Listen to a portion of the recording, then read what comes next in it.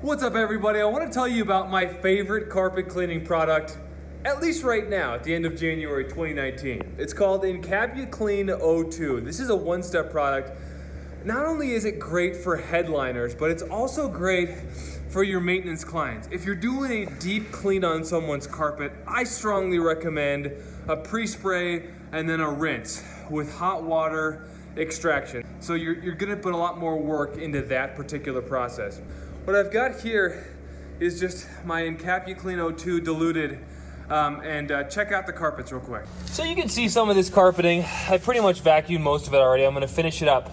But do a little bit more vacuuming on the front end if you can. 74 to 79% of all the dirt that you ever find in the carpet, you can't get out with a chemical or with steam or water, okay? So this is going to be very important. Get all the dry soil out before you start cleaning. So I'm gonna finish up, I'm gonna keep brushing and vacuuming, and then I'm gonna hit this with Clean.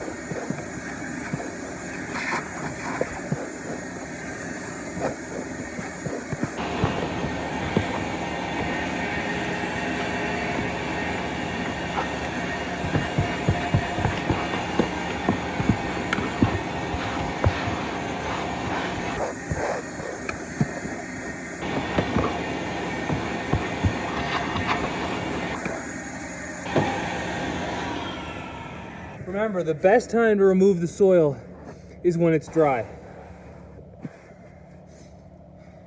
So here's my Clean. You really don't need to do much. I mean, I'm just talking about a light mist over the carpets, and that's about it. And what you want to do is then brush it in. So we don't want any wicking. We don't want to over wet the carpets, right? That's always a concern, and especially for a maintenance detail. I'm just going to work this gently into the carpet fibers. And this product is just amazing. It's got bite, it's got a little bit of, I think, hydrogen peroxide to brighten the carpets up a little bit. You're not gonna bleach the carpets at all with steam. I mean, it's a very safe product. And just kind of let it work in and do its thing. And it's got bite, but it's also promoting anti-wicking as long as you don't use too much of it. So it's a little wet there, and what I'll probably do now is put an air mover in here and dry this very quickly. Just a quick spritz as well. Again, you don't need too much, less is more. Let's do a quick spritz on the back here as well. And then I'm just gonna focus on agitating with my brush, making sure that the end cap product gets in all the fibers. And then pretty much to expedite drying, I could do an air mover or I could just let it dry on its own. So the idea with encapsulation products is when everything dries, they coat all the fibers, and then the dirt just breaks right away from the fibers, so it's super easy to vacuum up. So I'm just gonna throw an air mover on here just to expedite the drying, and this is gonna be a really easy maintenance carpet thanks to Clean O2.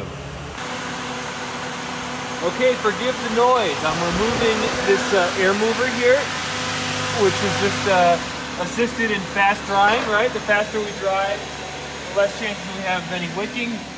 Just gonna go through in here and just do a final vacuum of all the dirt that's left over.